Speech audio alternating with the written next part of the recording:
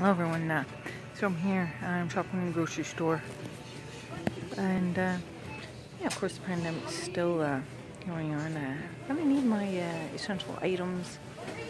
It's not very fun here, you know. Look at the aisle, look beside me. Sometimes people get too close, but I use hand sanitizer when I come in and then when I leave after I pay too.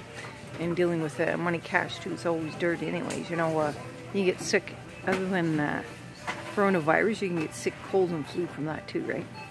All the germs. And I haven't had a cold since July because before all of this, I was buying the pump hand soap and hand sanitizer.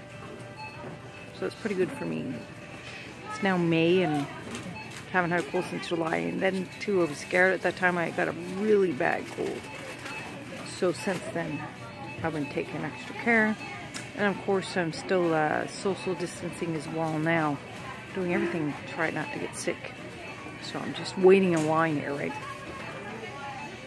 To pay for the groceries. So just wanted to let you know that, and bye for now.